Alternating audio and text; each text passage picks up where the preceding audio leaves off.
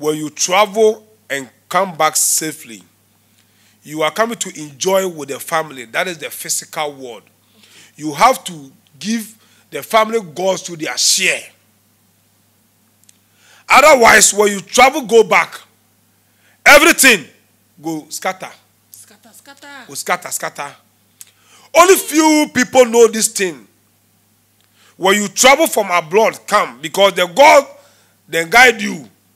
Whether they guide you in a good way or the bad way, it is a must that when you return back, when you enjoy with your family, that is the physical world. Don't forget the spiritual world and feed your family gods.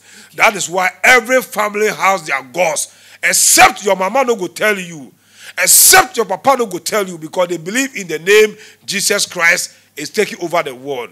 My brother, my sister, this century, if you dining with the name Jesus Christ 247, see, the name Jesus Christ only can be mentioned in the physical world, but in the spiritual world, you will use that name and chop 70 years, singing room safe, you know if you build some. Pot safe, you know if you get some. Car, motor safe, you know if you buy some. You go to beg, you'll be a beggar.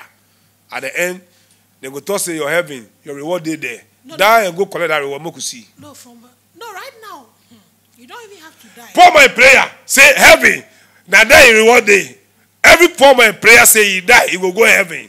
Every poor man prayer be that. Yeah. See, leave something for your generation.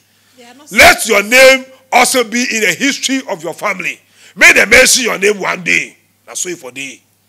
See, I saw a post yesterday.